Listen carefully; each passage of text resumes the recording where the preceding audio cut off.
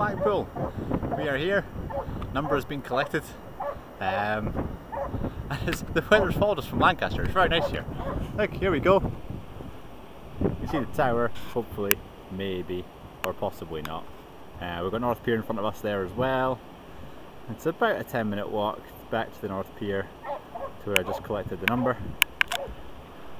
And we have to see lots and lots and lots of sea.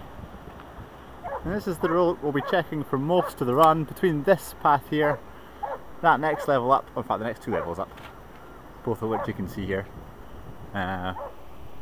So yeah, but I mean, not the most exciting route in the world, it has to be said, but if it's still like it is just now, we could be in for a good day.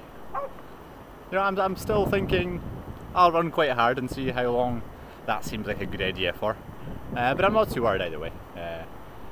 You know, I'd be happy to keep it running under 4 hours for each time. If I'm in any danger of getting anywhere near a better qualifying time for Boston, I'd be very happy, don't get me wrong. But yeah, I mean, this is a perfect day. Best weather for the club, which is good. And yeah, we'll pretty much just take it as it comes, I think.